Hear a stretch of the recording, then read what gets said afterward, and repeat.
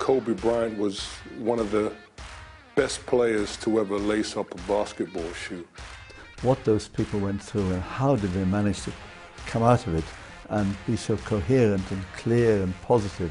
I mean, it's an amazing tribute to the human spirit. I wanted to be going places where few people went before, operating complex machines, and help gather data that helps make life better.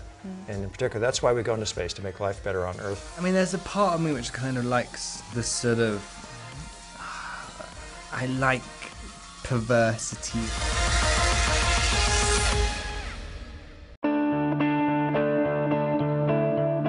The world was stunned earlier this week to learn of the tragic death of LA Lakers star Kobe Bryant. The basketball legend was killed in a helicopter crash along with his daughter Gianna and 7 others. Nicknamed Black Mamba, he was one of the greatest NBA players of all time. I spoke to British-born former Laker Steve Bucknall about what made Kobe Bryant such a giant of the game. Kobe Bryant was one of the best players to ever lace up a basketball shoe. I mean, his legacy is all written down and documented, and he meant so much to the sport, so much to the Laker nation, and so much to the sporting nation in a whole. A great tragedy. Your work with Basketball England now, how does Kobe Bryant inspire the next generation of players? What's his legacy? What's his impact? I think what I'll highlight about Kobe, as we've talked about before, is his work ethic, his truly incredible work ethic and meticulous eye for details. I think all our young players need to pay attention. He didn't just get to the top by waking up one morning and picking up a basketball. He really worked hard at it, and I think it proves that if you have some talent and you dedicate yourself to hard work and listening to your coaches and having good people around you, you can be successful. And I think all kids need to look at his life, look at what he's done for basketball, not just during his playing days, but even now. He set up his academy, he's working with the young people. He's somebody that really wants to leave a mark and has left a mark in basketball forever. And he was a one-team man as well. He went straight from high school into the NBA, and he was with the LA Lakers throughout, and he had so much success with that one team. I think their loyalty, we don't talk about that now in sports, but you know, he was loyal to the Lakers. I believe he went there at 18, 19 years old, and he never left. And he stuck with that program through its ups and downs, mostly ups, of course, with the 5 championships. But he was a stalwart, and they built a foundation on that's taken him through now. And LeBron James is trying to carry that on.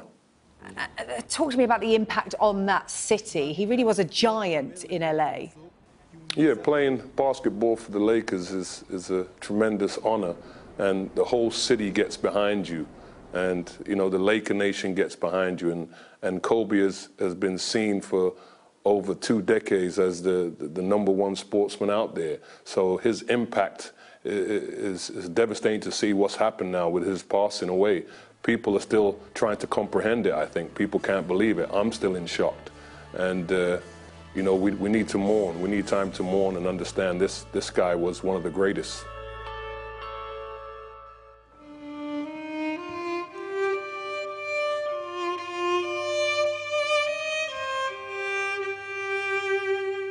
More now on the 75th anniversary of the liberation of Auschwitz, which was marked today with a ceremony featuring some of the survivors of the death camps. Joining me now is Lord Dubs, our Labour peer, of course, who as a child escaped the Nazis and came to the United Kingdom. Very good to see you, Lord Dubs. Do you often think, as you watch scenes such as we've seen today at Auschwitz, what might have happened to your family, your immediate family, if you hadn't been able to get out of Czechoslovakia? Yeah, I suppose I do. I mean, my uncle and aunt ended up in Auschwitz, so I do. My parents were lucky. But by different means they escaped that.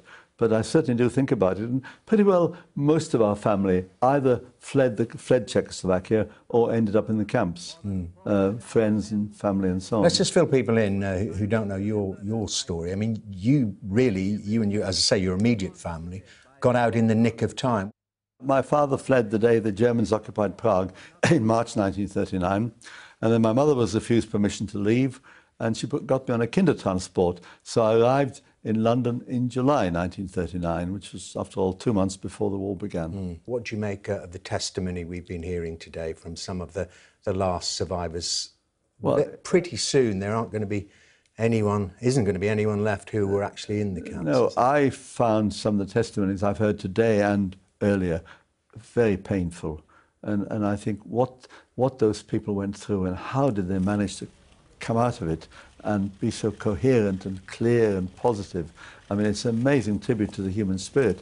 But of course, so many of them, so many of their friends and relatives didn't survive. So there's that terrible tragedy overhanging it all. So how do we keep that memory going and the lessons that emanate from it? Publicity, such as you're doing, thanks to this. The Holocaust Memorial Day Trust has had events. I've been to 2 or 3 of them today. Big one at Central Hall, Westminster, where the royal family, whether Prince William was there and so on. And I think we have to do it in schools as well. I think we have to make sure that young people understand what's happening. And some of the organizations that perpetuate the message or spread the message, they have young people who are ambassadors who go to schools, go on schools and telling them.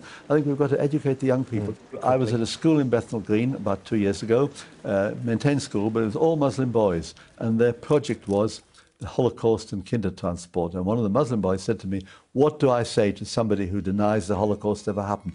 I think that's a terrific tribute to that school. Terrific that Muslim boys are asking those sort of sensible, far-reaching questions.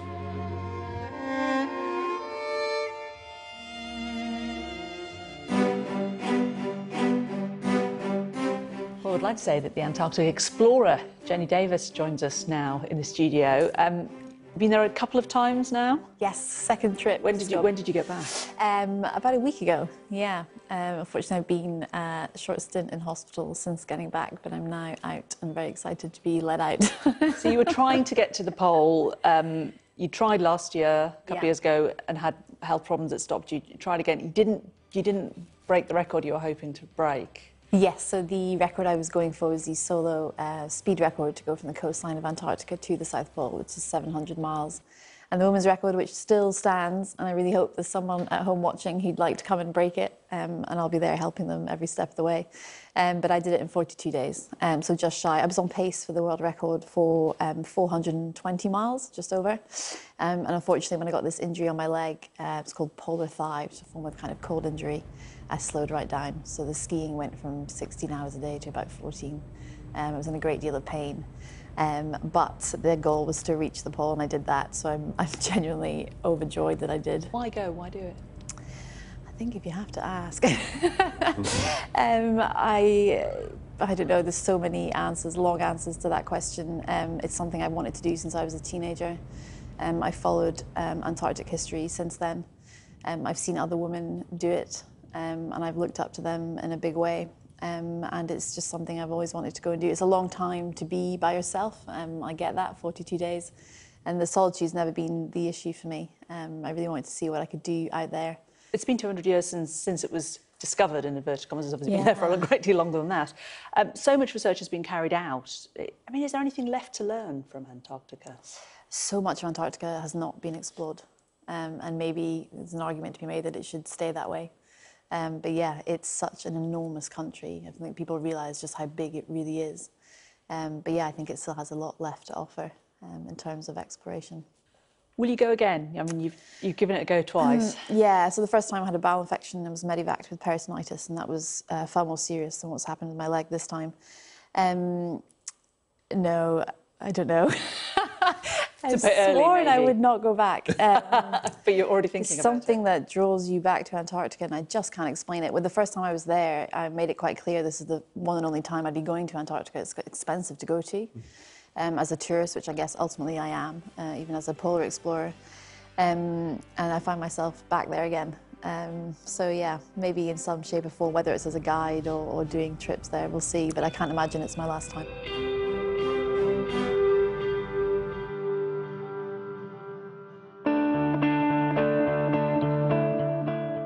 Years actually since NASA launched the last manned shuttle flight, but now the agency has big plans for the future. With us is Steve Smith. He's a former shuttle mission specialist and one of NASA's most experienced astronauts. Thank you very much for having me today. Tell me about Atlantis. Atlantis is one of our space shuttles that we've retired now, as you said. This one's located at the Kennedy Visitor Complex in Florida, so our guests can see that. That's the shuttle I flew on my last flight to build the Hubble, the International Space Station. Wow, amazing, amazing. Do you miss being in space? I do. I dream about it 2 or 3 times per year. Yeah. Do a spacewalk or steal a jet and go flying. I always wake up and tell my wife I was in space again. So. But you haven't been to the moon, have you? No one's been to the moon since the early 1970s, but we're going back, as you may know. So there's this effort to be back on the moon within the next 4 or 5 years, and I think we'll see the first woman step on the moon at that time, too. I sincerely hope so. What happened in that decade when the shuttles were retired? Sure. So it would have been nice to have had the follow-on spacecraft available right away when the shuttle was done, but because of all the challenges we have in our funding, we are still working on the new one. So in the meantime, we've been riding on Russian rockets to get our astronauts to the moon, and European astronauts like Timothy Peake. And so now the new vehicle is just about ready. And so that's what we hope to fly on within the next year, actually, to go in low Earth orbit and then back to the moon after that. Why do we want to go back to the moon?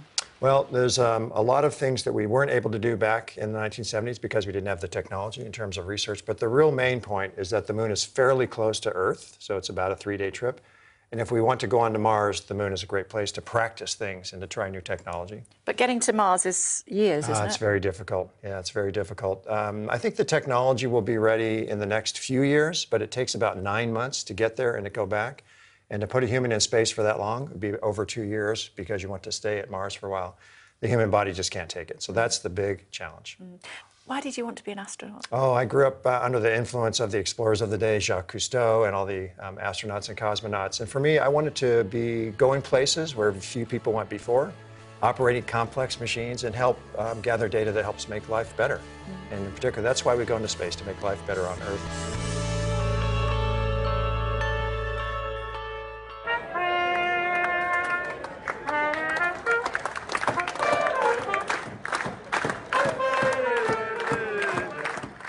Now, for 16 years, he's been the soundtrack to the England cricket team. Now, the Barmy Army's trumpeter is retiring. The current test against South Africa will be the last time Billy Cooper entertains England fans with his well-known hits. Well, I'm joined from central London by the former England cricketer, Monty Panesar. Monty, really good to talk. It does put a smile on your face. Your reaction to the news that Billy Cooper is hanging up the trumpets? Yeah, I think Billy Cooper was the kind of the face for, Barmy Army, and I think, they're the best supporters, in the world, and I'm sure, the songs that he's created and numerous wickets, that he's helped us get, during tough situations in a test match. We thank Billy Cooper, and he's been absolutely brilliant, for Barmy Army and for cricket fans around the world. What can you tell me about the atmosphere that he contributed to? I think when when there was nothing going on, we would hear the trumpet, and it will get the crowd going, get us going. Provide us with a lot of energy, passion, and then suddenly, it will lift our spirits. And once we get a wicket, suddenly we're on a roll. And he was brilliant at that. He was absolutely brilliant at providing a lot of sort of entertainment, a lot of support, and. His first obviously became famous in 2005, during the Ashes when England won, and since then, Barmy Army has just gone, strength to strength. Yeah, you often hear from professional sports personalities that you can't underestimate the importance of the crowd, and Billy was one of those people that inspired that crowd to support you and your teammates. Yeah, absolutely. I thought Billy was, just brilliant, loyal supporter. And I think at times, I remember when I needed a wicket, Billy Cooper helped me out a lot. And I'm sure he's helped, many numerous, test bowlers, test captains. So, we just thank him. Thank him, for their effort and for his passion and his commitment on supporting, English cricket.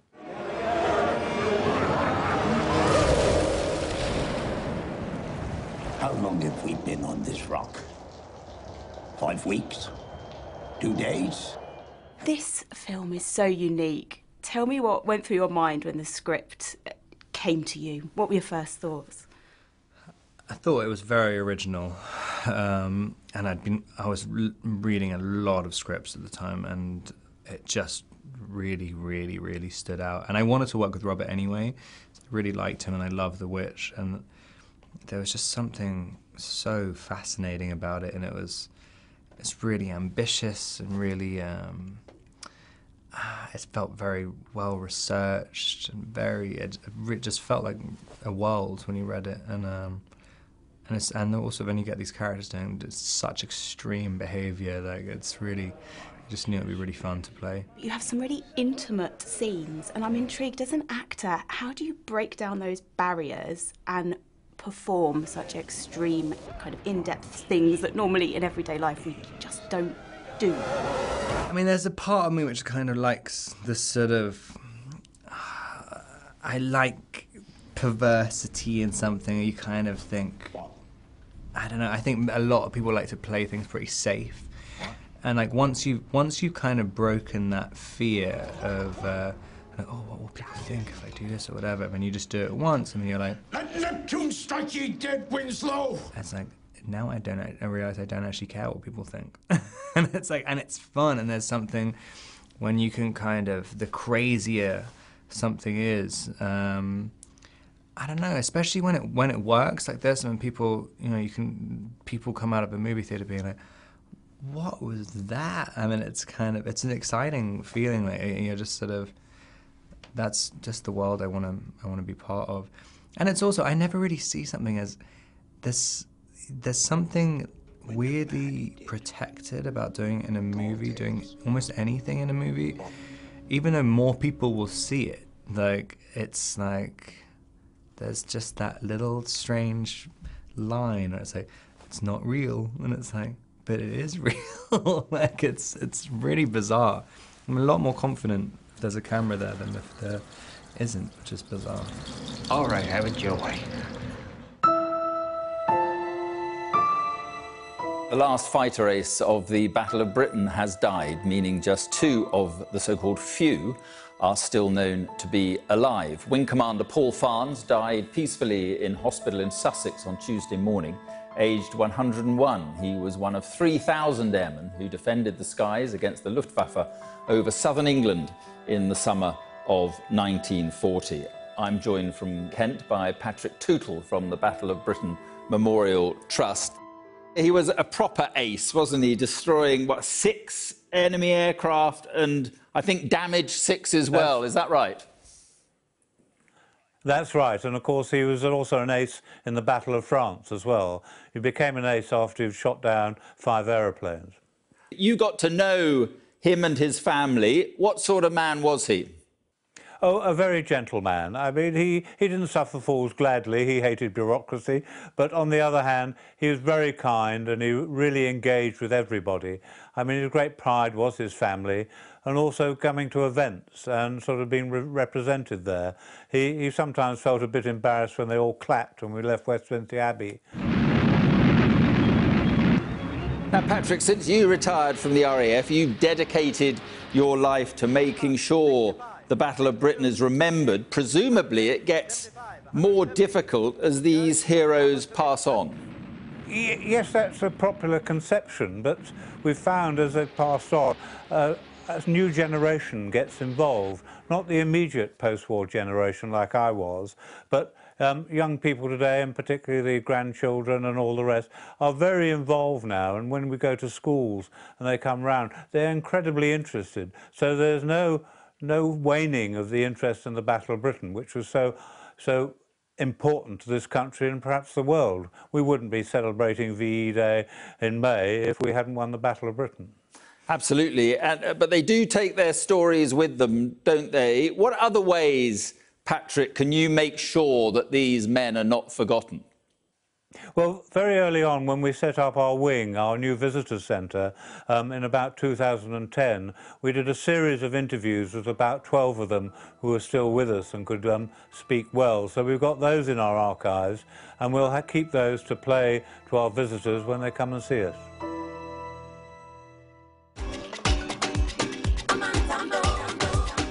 A school in Hampshire has teamed up with a Ugandan orphan kids choir to give them a chance to come to the UK, perform and raise awareness about their life. Brighton Hill School in Basingstoke raised nearly £10,000 to bring these children all the way over from Uganda. And over the past couple of weeks, the King's Kid Choir have sung at some pretty impressive locations, including Westminster Hall. And I'm very pleased to say that the choir are with me now. Hello to you. Hello. Big smiles and some big voices as well. You should have heard them in rehearsal. Also here, Headmaster of Brighton Hill School, Chris Edwards, and Robert Pattinson, who's the lead pastor at King's Kid Ministries International, who came here to the UK with this rather wonderful choir. Well, welcome to you all. Chris, I first want to ask how this special relationship between your school in Hampshire came about with the orphanage in Uganda. Yeah, well, one of our governors is the Reverend of the local Baptist church, and he knew Robert, and he brought Robert over, and I took the opportunity to get Robert to do an assembly with our Year 8s at the time. And we were quite moved by the story of the choir. And at the end of his assembly, I got up and promised that we'd raise enough money to fly them over without really thinking about it, and sort of hoped he might forget about it. But then he emailed me and told the children, and that there were tears of joy, so we couldn't really go back. So our children and staff have raised £9,000 to fly these guys over here, but it's been worth every penny. Tell me about the orphanage and some of the work you do there. Well, thank you. The King's Kid is a whole ministry, but specifically the children's home. We work with over 300 children that have otherwise have not parents, or their parents are dysfunctional families, and we take care of them on a full-time basis, feeding them, dressing them, and giving them an education. Robert, I understand the children are going to sing for us. What song are they singing? Oh, they have a wonderful a cappella called the Hallelujah, so they're going to sing that. Well, let's take it away, shall we? All praises